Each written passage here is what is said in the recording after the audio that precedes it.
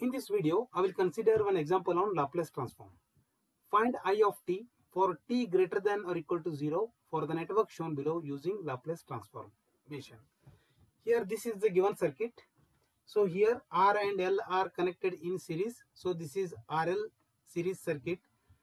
Current I of t is flowing in the circuit and applied voltage is V. Here we have a switch. Right now switch is open. At t equal to 0, switch will be closed. So when switch is open, current in the circuit is 0. That is I of t is equal to 0 for t less than 0. It means that I of 0 minus is 0 amps.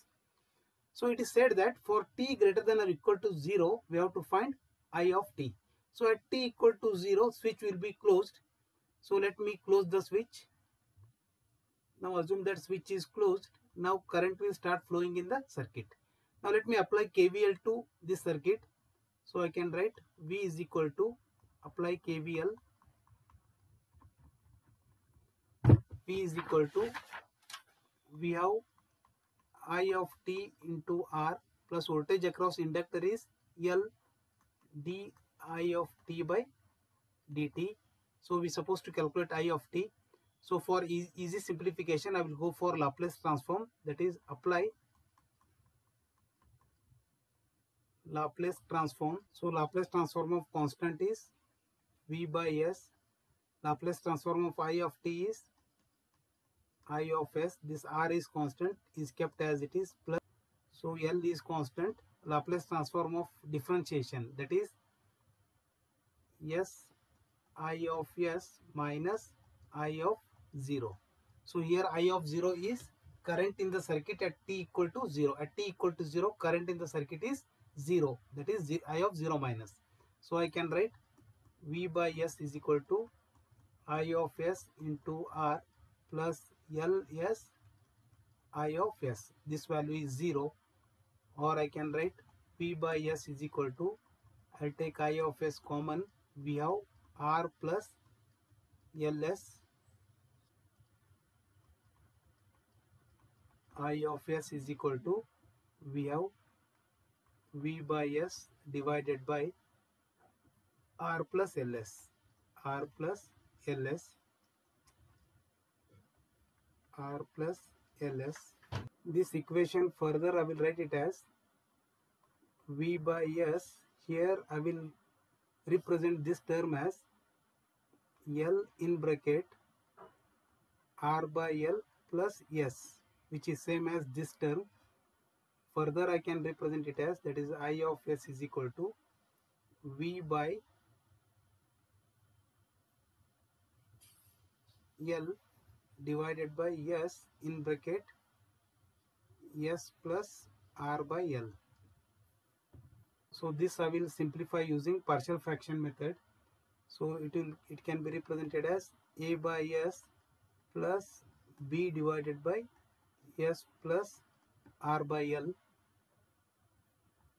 Or let me simplify this further, or I can write V by L divided by S in bracket S plus R by L is equal to A into S plus R by L plus B into S divided by S in bracket S plus R by L. Now here comparing LHS and RHS, I can write V by L is equal to A in bracket S plus R by L plus BS. So now let's calculate the constant A and B.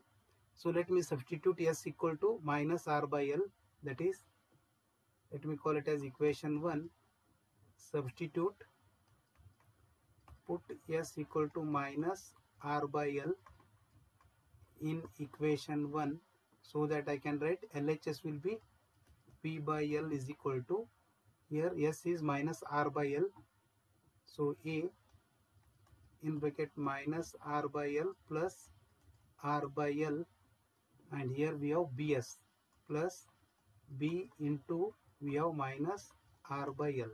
This term will become 0. I can write P by L is equal to minus B into R by L. So therefore B is equal to minus V by R. So now to calculate value A, we should substitute S equal to 0. That is, put S equal to 0 in equation 1, so that I can write V by L is equal to A in bracket. So this is 0 plus R by L plus 0.